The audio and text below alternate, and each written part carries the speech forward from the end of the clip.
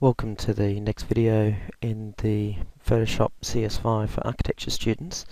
In this video we're going to go through a scanning process, and we're going to do the scanning process within Photoshop. Now you can see I've launched an instance of Photoshop.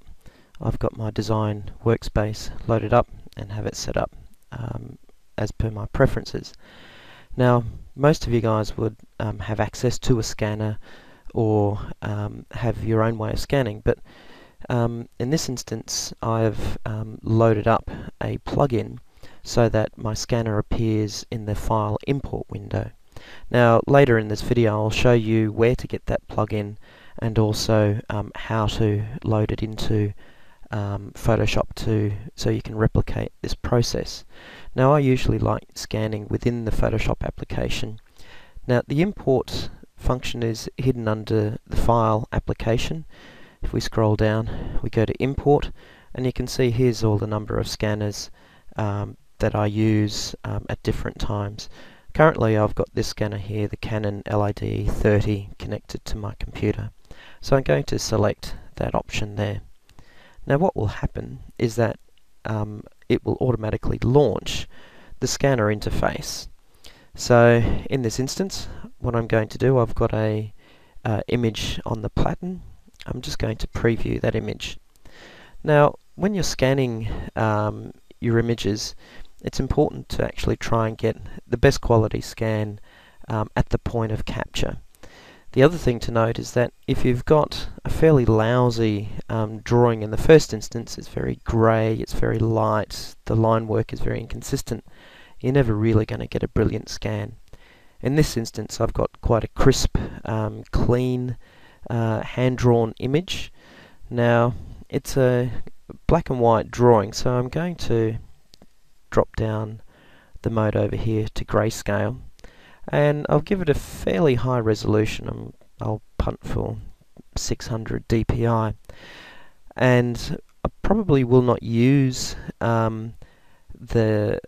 the scan at that resolution when I start manipulating it in Photoshop, but as a rule of thumb I generally like to capture these things at a fairly high resolution. Now after the preview I get a scannable area. Now each scan interface will be different. In this case it gives me a marquee. Now I'm happy with that extent, so I'm going to hit the scan button and the scanner will actually go through the process. Now what will happen is that after it's scanned the image, it will load it up as a file, and as we keep scanning subsequent images you'll see the scans appear as tabbed windows along the top. So the scan is almost done here. Okay, the scan is sitting in there. I'm just going to close the scan window because I'm done scanning at the moment.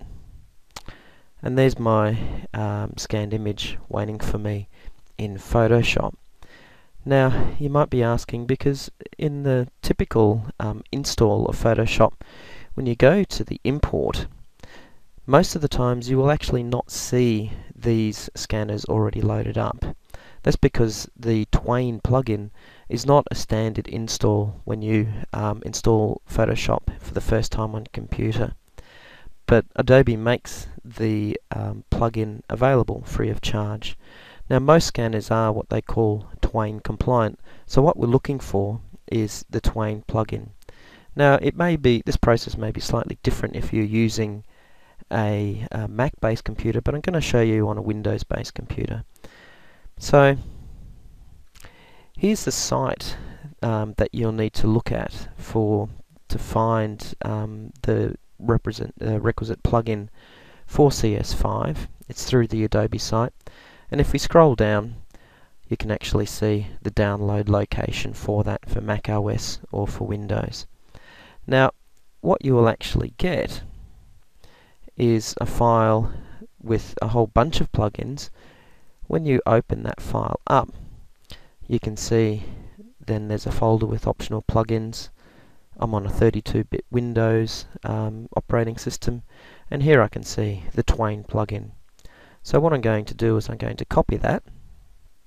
I'm just going to close off this window, and then we're going to navigate to the program location where we're going to drop that plugin into. So if I look on my local disk, I find my program files, go to Adobe where they should be held, Photoshop CS5, and if we scroll down until we find a folder called Plugins, and then we just copy it into place. It's as simple as that. Now, you will have to close off Photoshop after you've loaded the plugin, and then when you open up the next instance of Photoshop, those plugins should call forward all the scanning software that you've got installed on your computer. So hopefully you found that useful. We'll be going through cleaning up and saving this image in a subsequent video, so stick around and we'll go through that.